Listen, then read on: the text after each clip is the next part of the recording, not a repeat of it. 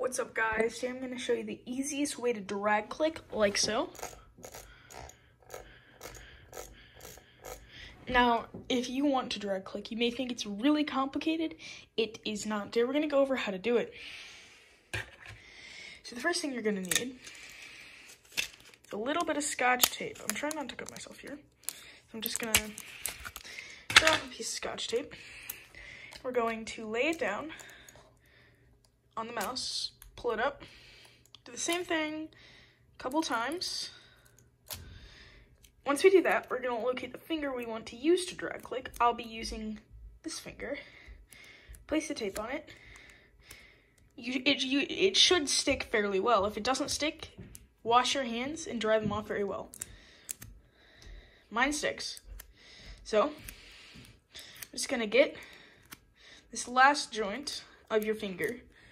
But the way you can know whether or not it's going to work is if you try to simply go like this. It makes no noise whatsoever. It doesn't click it. However, if I were to do it with this finger, it kind of shakes my finger.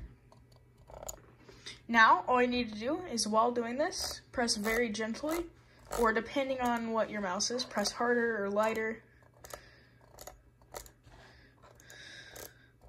And now you're drag clicking. That's it.